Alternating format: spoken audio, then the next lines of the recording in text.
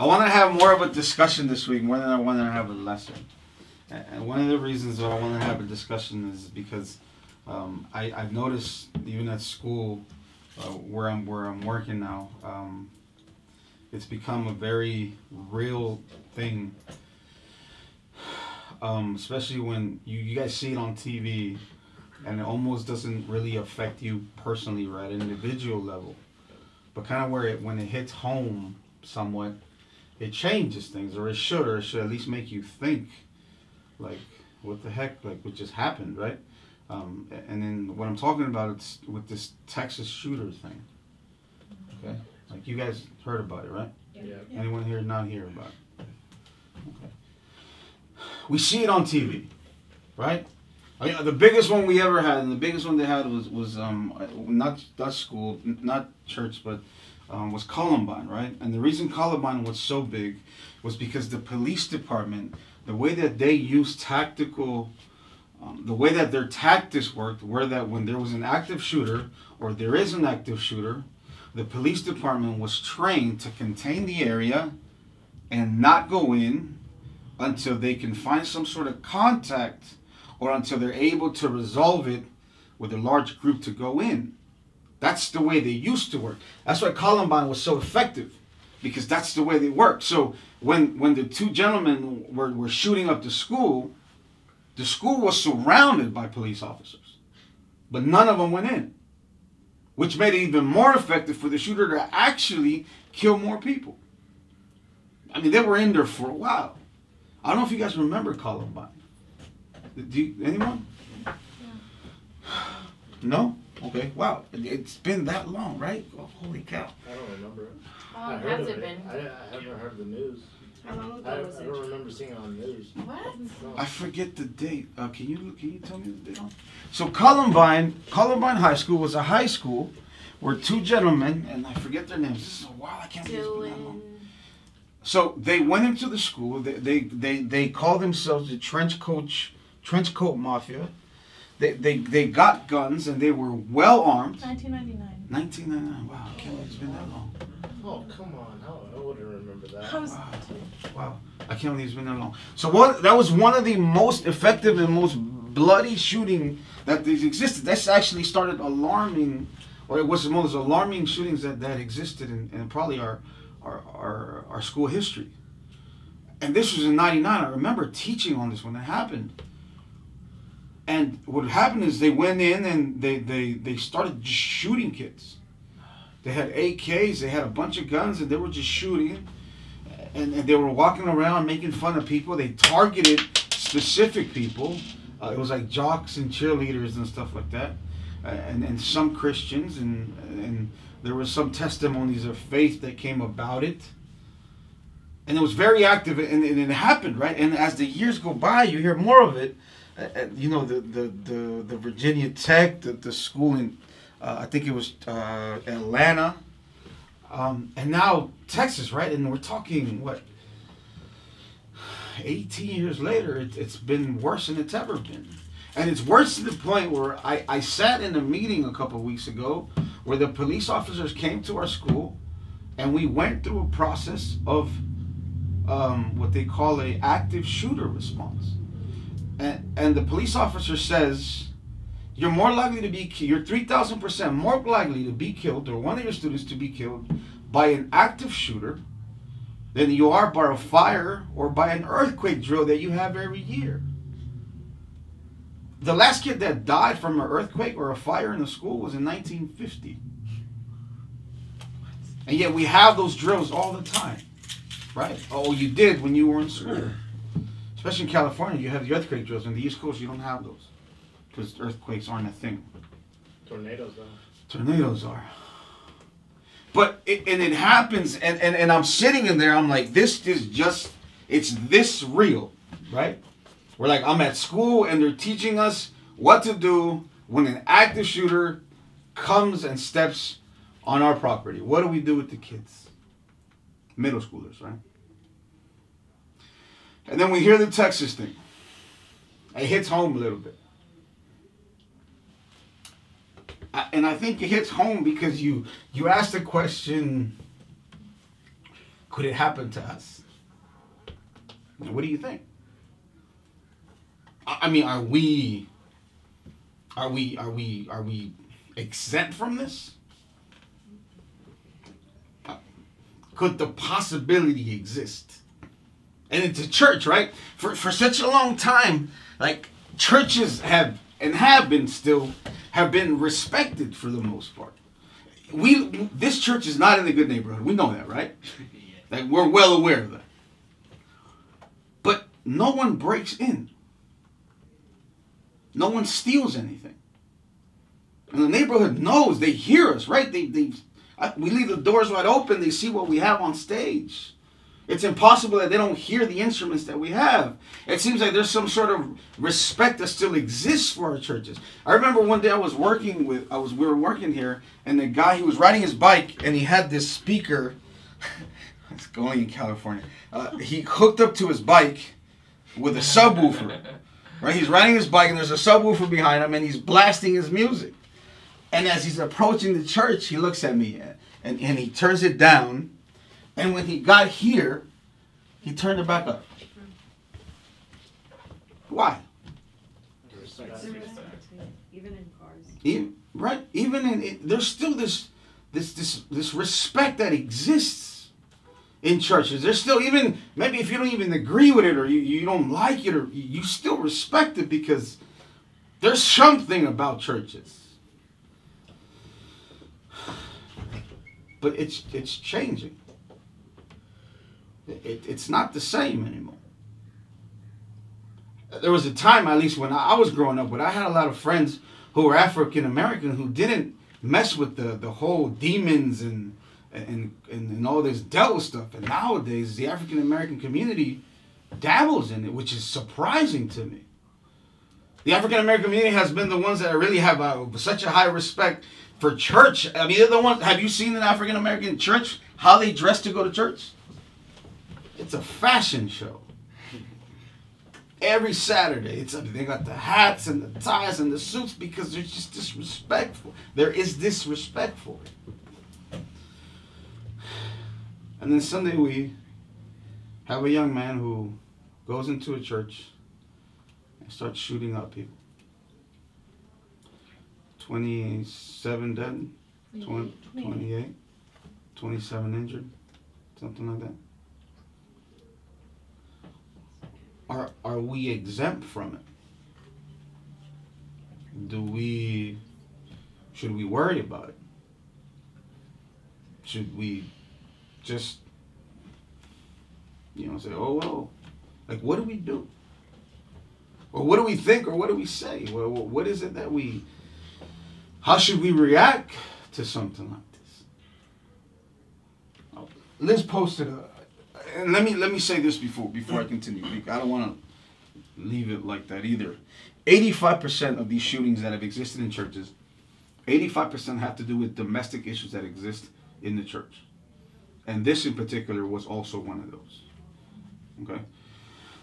There was some domestic issue with the shooter and with somebody in the church. Domestic means family or marital or spousal problems, right? Come on. Oh. What's up, man? So 85% of these shootings that exist usually have to do with some domestic issue, and this in particular was a domestic issue. It was a problem that was existing. He came in and he started shooting people. For the most part, most of the shootings that do occur in churches tend to be in the parking lots. They don't tend to be inside a service or while the service is happening. That's just like almost a percentage or a fact. So it's not that everyone is looking to come in and like just shoot people in the church. That's at least that's not what it's come to. They seek out a particular individual or something or someone that they're looking to revenge, and everyone else is just collateral damage. Okay. So Liz posted a question to me this week. She She was reading on it. She was talking about it. And she said, there are some churches whose pastor, and I want to hear what you have to say about this, whose pastors are having their deacons and ushers who stand at the door carry weapons. Concealed weapons. Concealed weapons. What do you guys think of that? It's an interesting. It's gonna be an interesting discussion if you guys want to argue, because we can argue both sides of it. Okay. So let me hear it. I can't see Javier. Obviously, by the reaction, I can definitely see Javier. Oh, big Javier. Okay, so think about it this way: David is at one door, right? David Hernandez is at one door. I can see that. I have Sammy in the back with Big Javier. Right? Double glass. Oh, man. nobody want to come in after that. So as a church, as a pastor, should I be concerned with my congregation to the point where I do this and I ask my deacons and ushers to carry? Or should we? No. I don't think the elders would. No. Actually, surprisingly enough, Liz's grandma said that Has it's one? not a bad idea. She wouldn't be She has a opposed Glock. to it. That's why it's a CCTV. You guys don't tell who you're carrying it. So what do you think? Why yes and why no? I say no. Why? Out of respect. For what? That's why you The at church. the church, It's the temple. for God, for everything. I feel like it sets a bad image. But would anyone know? Like besides Yeah. us? He'll get around. They would definitely get around. You guys wouldn't even know, really. Put it on I mean, you're tape. talking about it right now. Oh, yeah, but if it came Come on, First off- everybody starts wearing like suit jackets. All right, giveaway right there. I mean, are we talking like guns or like knives? No, guns. We're talking Look, guns. it's and it goes more to like. First of all, I'm not gonna do it. Okay, that's first of all, I'm not doing it. We But- can't, first of all. But like these Texas churches, right? Yeah, that's Texas. I bet. Do you think that what they're doing, like, it's justifiable? That they're doing it now that happened? Yeah. I think. I it's think their just- fear. Yeah, I would. I think their fear is taking over. Okay. You're saying like if we think it's wrong that they're doing it now. Tell me. I don't know. What do you think? I think Yes, it's, given the circumstance after that situation, it's understanding why they would Yeah. allow it. JC? Juan Carlos? I don't think, I know you said you were not going to do it. And I don't know why, but I don't think we should do it either. Simply because that's kind of not trusting in God. Like, we have to defend ourselves when we have a defender greater than everybody else. And if that was God's plan, then, you know, we can only hope and trust in God. Okay. But that's always going to be the case, though. With But- everything. With everything. But where do we draw the line to where God has given us the opportunity or the position where we can defend ourselves? Because there has to be. Well, we noticed that was a domestic thing, right? I mean, how many of us really know that there's someone in here that has something against one of us, that is gonna do something vile like that? It just doesn't. If we love each other, that we're taken care of. But No, do you think that's- that guy who's Think someone It's random is gonna random. come? It's You never know. so Like- random with all of these shootings. That's just fear, and it's taken over. The thing is that that's the world that we're living in today. So you're gonna let it take over. No, but like one of the questions that was posed with this particular shooting was, what if somebody in that church would have had protection? They could have maybe stopped the shooter to where it's less damage, less deaths. That's actually Trump's argument.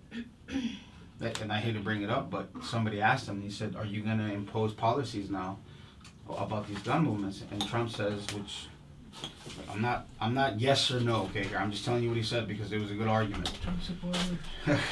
He said, if someone in that church did not have a gun, there would have been more dead. I mean, it's a great argument. I'm not saying I agree with it, okay? I'm not saying I agree or disagree with it, but that's a heck of an argument. So at what point is the question, at what point is it always God's responsibility, or do I have some responsibility as well? I think If God is asking me to move, if God is asking me to do something, do I have to move my feet, or is God going to move my feet for me? You have to move your feet. I mean, so where can we draw a line, or should we draw a line? Where do we stand on this? I think it's also a question of are men responsible for protecting women and children? Yes. Okay, if that's the case, yeah, all of us, you know, that's a, and most people would say yes, men are responsible for protecting their women and children. So when you are faced with a crazy guy, violent, whatever, then are we to use whatever means necessary to protect our women and children? I have a question. Can I ask that? Would you guys be open to the idea of having a weapon, a gun, in your homes? Like, is that something that you would be open to? So I've been wanting for a while since we lived. It was only us three. I literally asked my dad, can we go to a shooting range, get my license, and get a gun? And then he's like, if you had a gun, if someone tried to come in, would you have the guts to shoot someone? And that's kind of what stopped me, because I'm like, I don't think I have the guts to shoot someone. I've held a gun and it makes me quiver. That thing is it's scary. That thing can kill someone. Yeah. So I don't know. I feel like if we had a gun here at church, if people weren't carrying it, I feel like that would be fine. If it was locked up somewhere that can be accessible to certain people, but not to everyone, I feel like that would be fine. But if someone to be carrying, the deacons to be carrying that gun, just on their belts, I feel like that would just make it worse. Because it's Yeah, but even Put if people it was in locked away. I think it's a bad idea. Really bad idea. So to that notion, right? And that's fine. Because if it's a bad idea, okay, and this is where it gets interesting, okay? Because, for example, if it's a bad idea, then you have to tell me where my responsibility stops, or up to which point do I just throw my hands up?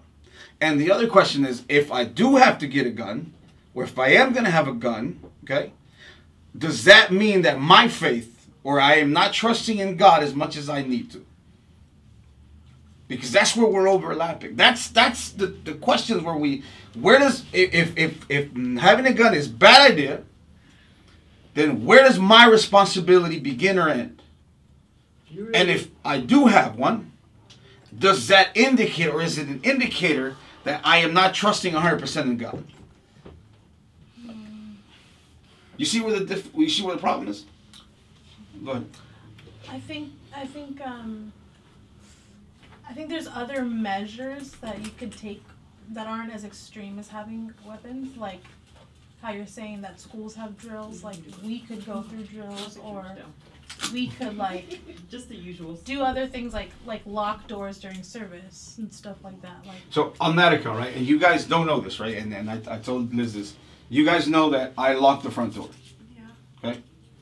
The reason, one of the biggest reasons I do that, and I've never said this, I just did it, is because I want to control who comes through the doors. Because I don't know who's coming through them. It's a big reason. One of the reasons I locked that door for a while now is because you never know. Unfortunately, my deacons would be the first ones to be hurt. And I think about that. As a pastor, you have to think about that. So my question is, or my dilemma is, where do I draw a line? Or is it me saying, I'm going to carry a gun and God, you do the rest? Or God, just do the rest and I'm going to continue on what I'm doing? I know it's kind of like bringing a knife to a gunfight, but how about tasers? Okay. It's better than nothing. They could carry those. That's So true. you have to be like within a certain range. No, a lot of people carry tasers. I But, think like, they're what's- responsible enough They're for getting taking cops risks. to do it. Okay, but so the whole difference to you is killing somebody? Yes, I don't think we should take anybody's So- life. Okay, but what if it's just to deter him from doing more? You can shoot them in the arm. And that's what I'm saying. If But we, if we who's a can, trained specialist that can do a precise shot in the moment? No, in I that know, moment? but like, I It's mean, like, I'm gonna shoot you in your whoever is kneecap right now. testing Go, stay still. You have to look at the Stay bigger, still. the bigger question. It's like at that moment, who's trained enough to take a shot or have it in them to do it? So, and it's not completely a full matter of, okay, let's figure out a way we're gonna do this. Okay, it's not so much about that. Okay, like, okay, let's you know, it's the principle of the idea. It's the idea of having. Should we do something where we should protect ourselves? Like this church, right? I don't know the details of the church. I don't know much about it. I know that I don't know anything about them actually. But it's a church. Do they trust in God? Of course they do. They worshipers? Yeah. Are they different than us? Not really. Right? So, does that mean that somebody walks into our church and they just go at it? What does that say about? This is where I'm struggling. What does it say about my faith if I am going to take measures to protect myself? But I don't think it really says much about your faith. Like you have less faith because you want to protect yourself. Right. So I mean, because I obviously what I want to do in my career is become a cop, and it consists of carrying a weapon, and that's something my mom throws in my face. Like she reminds me every single time that I'm a child of God and I shouldn't be having a weapon because down the line of the career you're supposed to shoot to kill. But it's not like we're gonna get the weapons and go and kill anybody. It's protecting yourself. But you can't use that as a reference because that job Why? you already know what you're getting yourself into. Criminally controlling the population. So But it's still the same No, thing. no, no, It's we're still not- a gun we're not and here- it's still we're not killing here to somebody. criminally control anything. We're here to praise. Yeah, but worship. unfortunately, this is Unfortunately, the world things that we're happen- living things in today, where happen, and churches are God getting uses shot at. churches as a Time, message. guys, we're out of It's time. like, oh, hey, go ahead, Satan. Let's go shake this place up. Let's see how my Christians react. Just like Job, like anything else. Hold on. Jasmine, Jesse, then Jerson. Isn't that like where the difference between being precautious is though? Like you're not buying a gun because you have intentions to kill somebody today. It's more like I have this gun because I want to be precautious. You know, like my mom all the time, like when I'm out past like 10, right? My mom will be like, why are you putting yourself in danger? And then I'll be like, don't you believe in God, Mom? And then she'll be like, yeah, but that's where you should be precautious. There's a difference. I feel like this would be the only situation where that would apply. Okay, I can see that. Jesse? So I don't like this concept that we're bringing up because let's change it. Like instead of bringing a gun, like let's say my Bible, you know, because this is my weapon.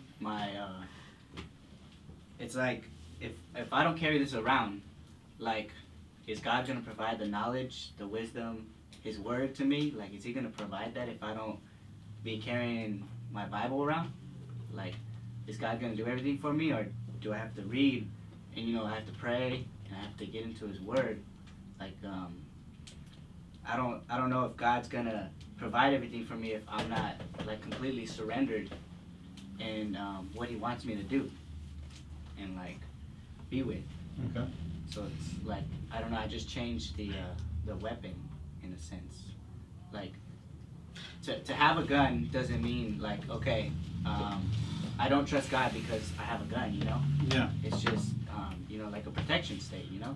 Some people do carry guns they never use, they never tend to shoot anybody, but it's just like a protection. Okay. So, like, for example, Jarlin says she wants to be a cop. And, like, what's the cop's motto? They say to serve and to protect.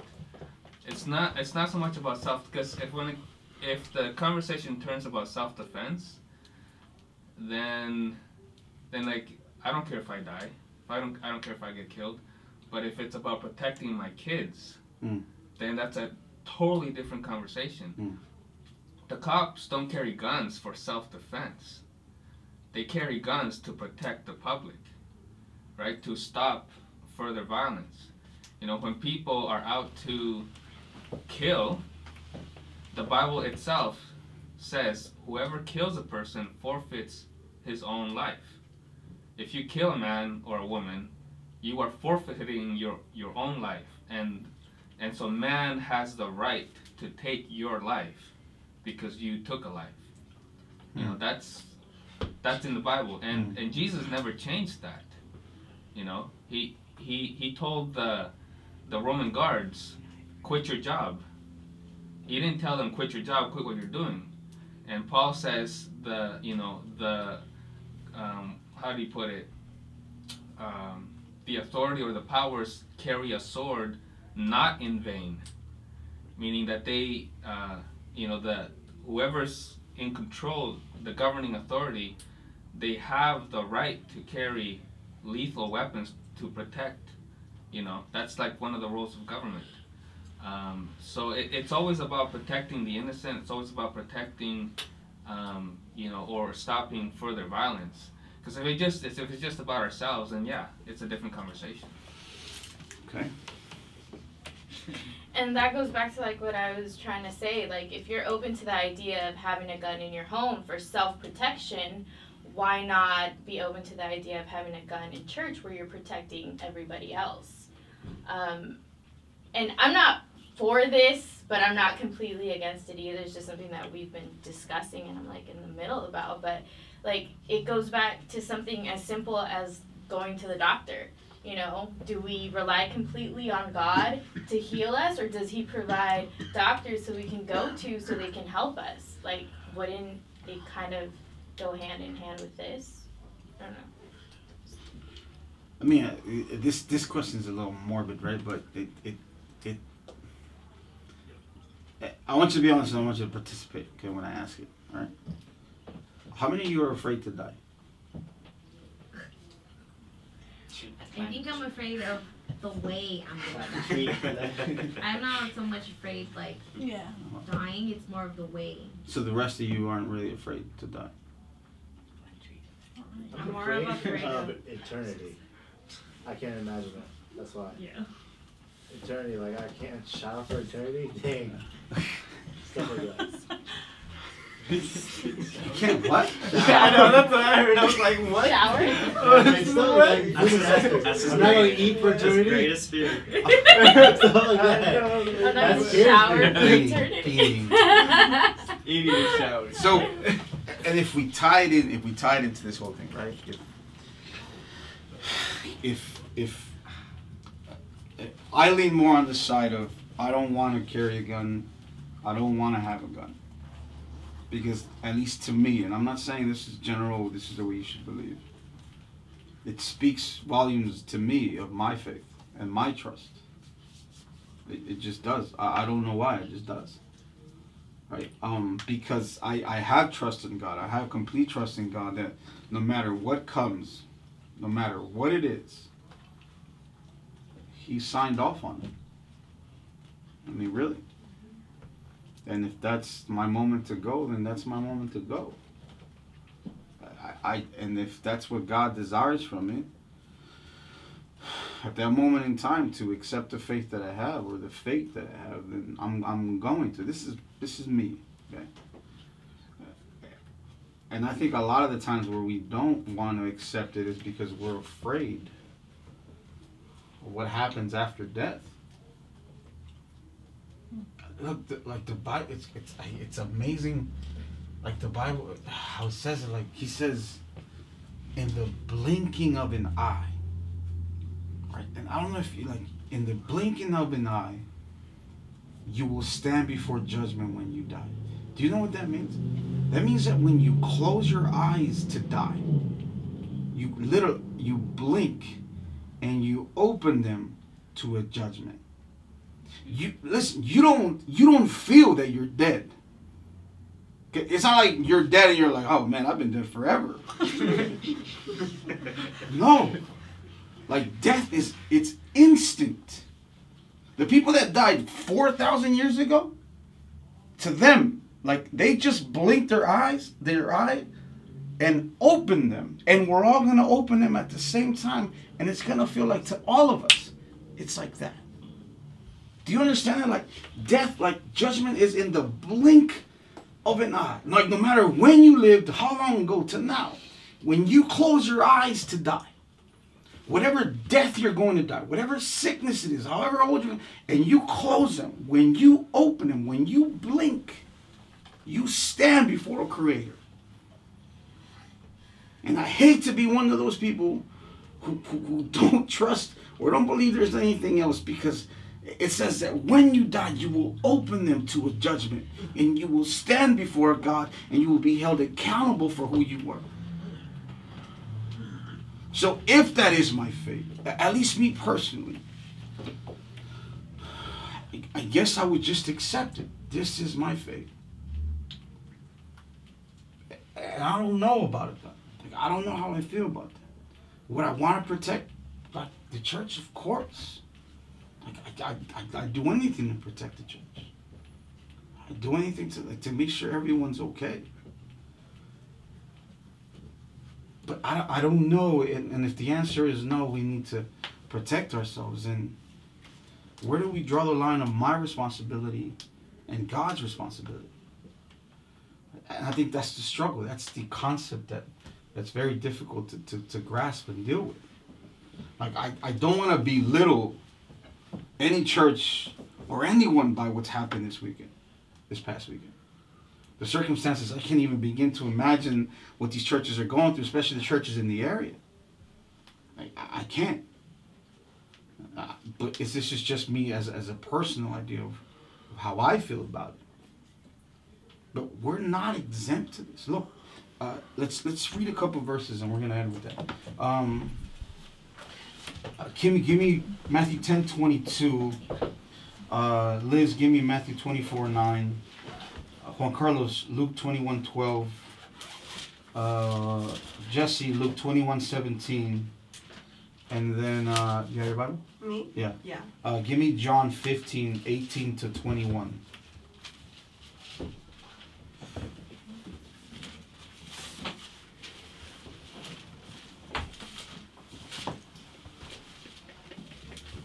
Go ahead, Kimmy. Okay, so Matthew 10:22, right? Mm-hmm. And it says, "You will be hated by all men for my name's sake, but he who endures to the end will be saved." You will be hated by who, Kimmy? Everybody. Everyone. For whose sake? For Jesus' sake. What's the next one? 24:9. 24:9. Then you will be arrested, persecuted, and killed. You will be hated all over the world because you are my followers. Luke 21:12. It says, "But before all these, they shall lay their hands on you and persecute you, delivering you up to the synagogues and into prisons, being brought before kings and rulers for my name's sake." 21:17. You will be hated by all for my name's sake. And John. If the world hates you, understand that it hated me before it hated you. If you were of the world would love you as its own. However, because you are not of the world, but I have chosen you out of it, the world hates you. Remember the word I spoke to you. A slave is not greater than his master. If they persecuted me, they will also persecute you. If they kept my word, they will also keep yours. But they will do all these things to you. But they will do all these things to you on account of my name, because they don't know the one who sent me. At no point does Jesus ever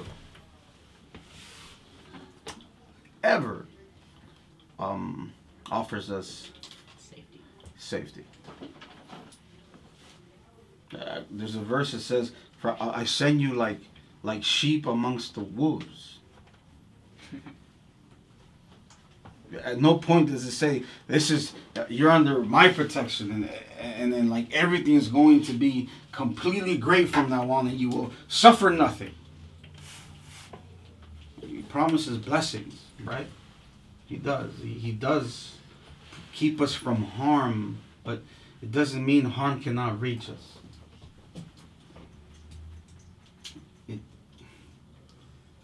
We live in a fallen world. We live in a fallen world. And the world is going to do what the world does best. Destroy. Especially destroy those things which are holy and righteous. The best thing we can do is, first of all, accept that we will be hated, we will be flogged, we will be killed, we will suffer for His name. We will. The only question is, are we going to be ready? I don't know if when that shooter came in and those people that were there, they thought, like, I'm dying for his name's sake, or whether the intention of the shooter was like, I'm mad at that one person and that's the reason why you're all dying. But whatever it is, it's always a joy to die for the Lord because we'll see Him. So whether that's His decision or not, I don't think we should be holding our security to, like, completely to our responsibility. If God wants us with Him, He'll take us. Yeah. So one thing I'd like to add on what you said is Brian Houston said that nowhere does He provide safety, like you were saying, but in fact, if we're following God and we're doing right, we're going to face opposition in what we believe and what we face. Like, we're going to want a blessing, but there's going to be opposition. But if you go through the opposition, the blessing will come afterwards. So I'll close with this. Okay. Look, dying for God, that's easy. That's easy. Living for God, that's hard. That's hard. That takes everything you have. But dying, it's over in an instant. Living, that's the thing. To live for God, that's the hard part. Let's stand and pray.